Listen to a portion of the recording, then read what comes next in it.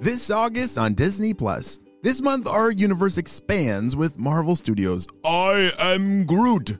So get ready as Baby Groot takes center stage in his very own collection of 5 original shorts featuring several new and unusual characters.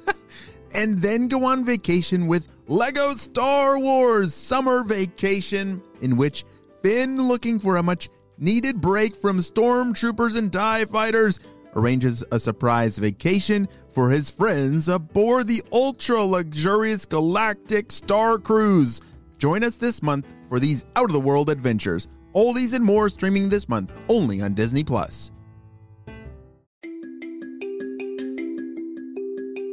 Hello friends, it's Mr. Jim and welcome back to Kids Short Stories. Right after today's episode, I need to make sure that you look down in the show notes and click on the episode for Kids Animal Stories. We are doing some really cool activities, and so hop on over to our website, kidshortstories.com. You can find the link in the show notes below, and there's an activity that we made just for you for today's Kids Animal Stories adventure.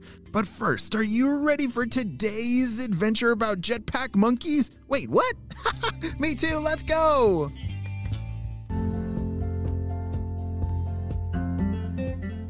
It was a beautiful day, and Jude and Darla were very excited for today.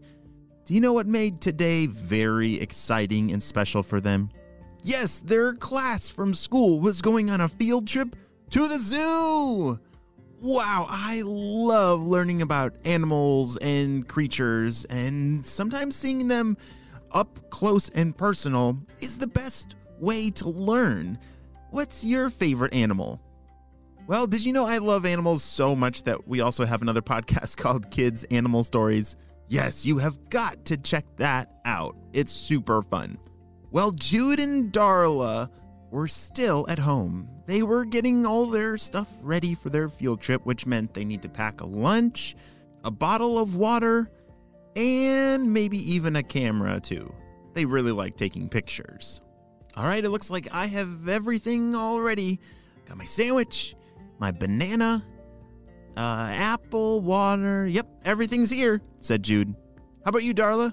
Darla looked through her bag and found everything except, I forgot my water bottle. She raced back inside because they were just loading up in the car to drive to school. They had to get to school early this morning because on field trip day, that's what you have to do. And so Darla raced back inside, grabbed her water bottle, got in the car, they buckled up, and off they drove. Jude and Darla didn't get to ride on the school bus very often, but today they would ride on the school bus all the way to the zoo. Have you ever been on a school bus before? Oh, super fun. Those things are ginormous, and so many kids can fit inside. It can get pretty noisy, but lots of silliness as well. Well, as they got to school and loaded up in the school bus, they put their bags underneath their seats, and off they drove. As the school bus pulled away, all the kids' parents were waving goodbye. Bye! Waved Jude and Darla from the school bus. Darla, what animal are you most excited about seeing today? Asked Jude. Maybe the hippopotamuses or the penguins. I love both of those. What about you, Jude? I'm thinking about the ginormous giraffe and maybe even a snake. Ooh, Darla shivered at the sound of a snake. If you were to go to the zoo, what animal would you be most excited about seeing? Maybe a monkey or an elephant? Or a rhinoceros? There's so many to choose from, but I like all the critters in the zoo. As the school bus parked in the school bus zone, they all gathered outside of the school bus to listen to the teacher's instructions. They were supposed to stay all together, and that wouldn't be hard. They were all wearing bright yellow shirts. This was a very sunny day. The temperature was absolutely perfect. It was just very bright, and so you almost had to squint your eyes, especially as they got out of the school bus. They were smacked right in the face with that sunlight, and whew, was it bright. All right, class, we're going to stay together and have a lot of fun at the zoo.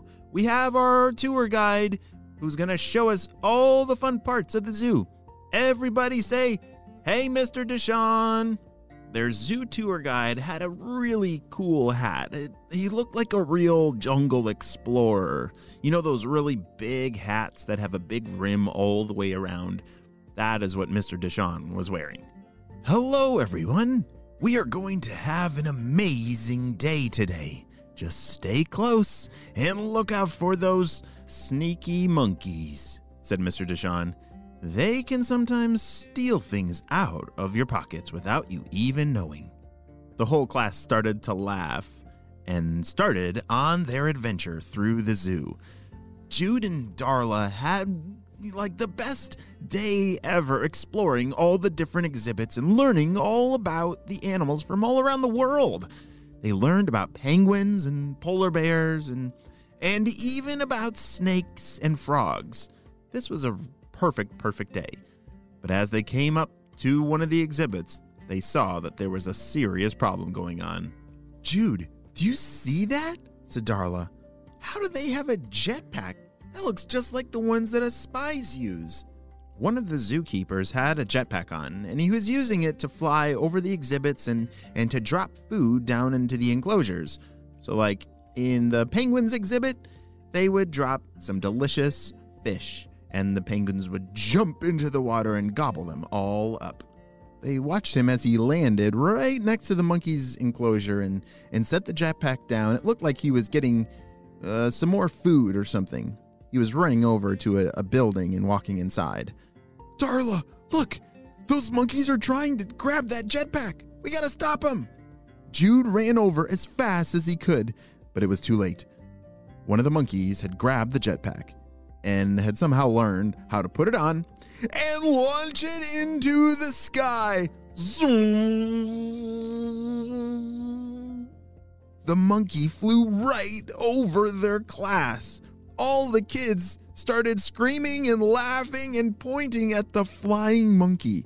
Nobody had ever seen a monkey wearing a jetpack before. Have you ever seen that happen? I definitely have not. All the zookeepers and even Mr. Deshawn started racing around. They looked pretty silly as they were trying to chase this monkey that was too high up in the sky for them to grab, and they kept running into each other. Boom! Ow! Jude then remembered that he had packed a banana in his lunch bag. He grabbed his bag and fished around, and there it was, a delicious, bright yellow banana. "There's no way that monkey can turn this down," said Jude. He held and waved the banana high up in the air above his head, and it didn't take even 3 seconds before that monkey turned and saw that bright yellow banana. It's like it was a giant flag waving, "Come and eat me, Mr. Monkey." And that monkey took the bait. As he zoomed back around on his jetpack, this flying monkey landed right next to Jude, who grabbed the banana right out of his hand.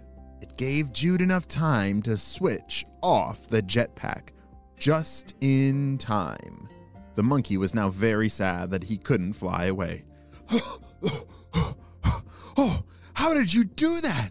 said one of the zookeepers as he was racing over, completely out of breath from chasing the monkey flying in the air.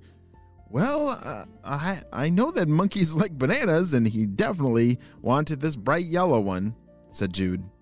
Mr. Deshawn and all the zookeepers raced over to Jude and Darla, who celebrated them for saving the monkey from getting hurt and stopping him from terrorizing the city.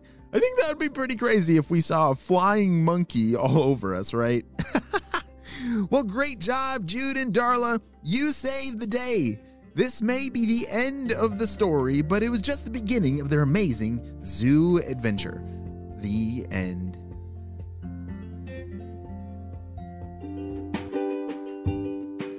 Guess what? I have a very special birthday to celebrate. Do you know why?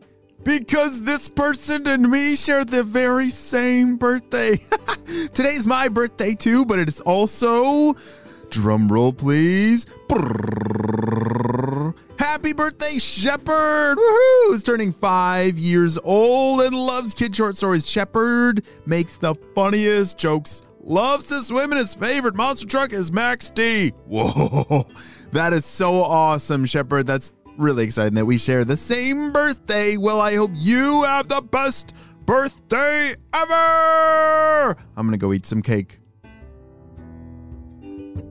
Great job, you listened all the way to the end, and you know what time it is. It's time for Kid Shoutouts. I want to say hey to Sienna from New Jersey, Culver from Puerto Rico, Marco and Anika from France, Sana from Ontario, Everly and Finley from Ontario, Oliver and Alora from Pennsylvania. I'm so glad that you're all on the Kid Short Stories family.